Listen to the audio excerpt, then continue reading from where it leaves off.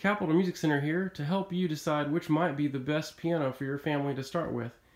Lots of piano teachers, musicians, churches, schools, universities have purchased and own Yamaha U1s. It is their best-selling upright piano. That doesn't mean it's their best-selling piano. Probably they sell 50 digitals to one acoustic. That's my best guess, based on industry data. Now, the Yamaha U1 new has a list price of $11,000. That might be well out of the price range of most families starting their child in piano lessons. So we specialize in used pianos, U1s, that are like new, mint condition. This particular one, for example, it's hard to tell it was ever used, yet it's reconditioned and available for less than half the price of a new one. But the question is, how does a digital piano compare? So here's a Yamaha YDP184. This is their newest digital piano. It came on the market only in May of 2018, and it is already making it even harder to choose, spending $11,000 or half the price on a used piano when something like this sounds so amazing. It features their CFX concert grand pianos. That's an $80,000 to $120,000 piano that this is recorded from. So it's truly an amazing piano. It has all 3 pedals. It has all 88 keys, just like an acoustic piano would. The touch on the digital piano compared to acoustic is actually more like a grand than an upright could ever be. So that's one reason people pick digital pianos, is because they feel like they get a better key touch, like a grand piano would offer. Secondly, the sound. It's really difficult to distinguish.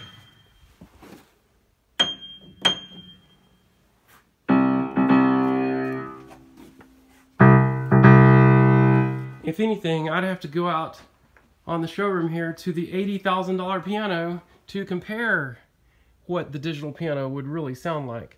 So, I'm not saying would I choose an $80,000 piano or this $21.99 digital piano. Of course I would pick the $80,000 grand, but that might be out of the realistic possibility for most families also. And of course, this never needs tuning. There's no maintenance.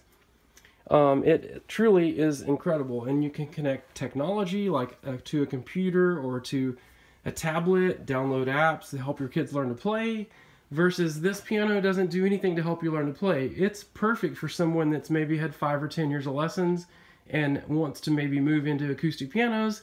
However, you will lose some of the quality of touch and sound that you have in a digital piano like this. So you should seriously consider the Yamaha YDP184. We also carry the Yamaha P125, and before that was the P115. And let's just talk for a minute about this. People often ask, why are there so many reviews online that say that the P115, which I have right here, why is that the best digital piano for a beginner? We can hardly sell them at all. So what happens is when you compare it to the real deal, a grand or an upright, it doesn't really favor that. How can it for $600? But at $2,199, the YDP184 is definitely eating into piano sales more than ever before in my 30 years of selling pianos. So you should seriously consider a digital piano for your family. And this, by the way, is the P125, which just replaced the P115, but still has a very lightweight touch in comparison to a grand upright or the YDP184.